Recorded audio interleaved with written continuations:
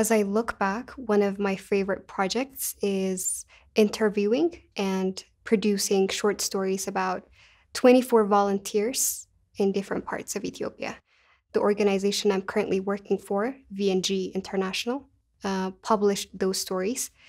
Uh, and these volunteers are people that have gone out of their way to improve basic public services in their communities.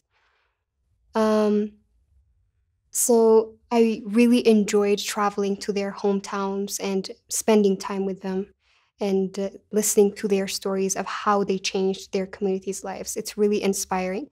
And the fact that their stories was published meant a great deal because it would have a ripple effect. When you see a volunteer changing their communities' lives, you always say, I can do the same.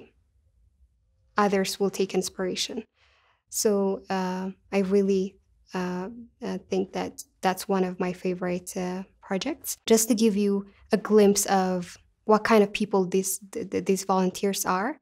One of them is a school principal in a school here in Addis Ababa. And when she assumed leadership in that school, the school was in a really bad state.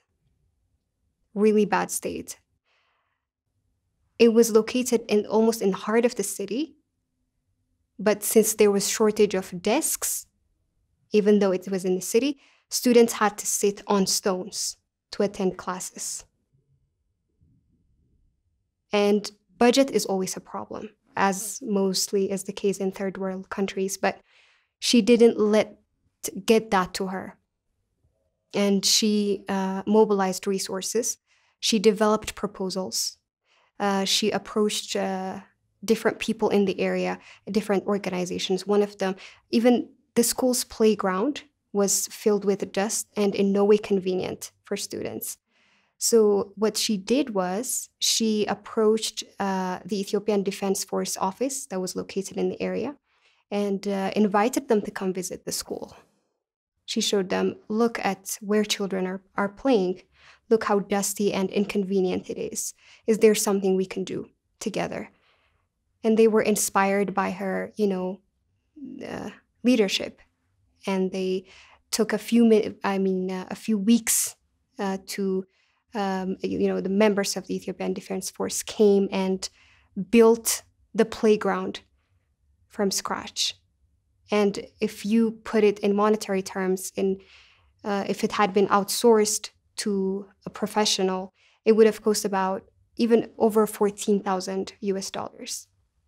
So throughout her leadership, she made a lot of changes. The number of students and the number of toilets in the school was not proportional. She mobilized resources to build 8 new restrooms.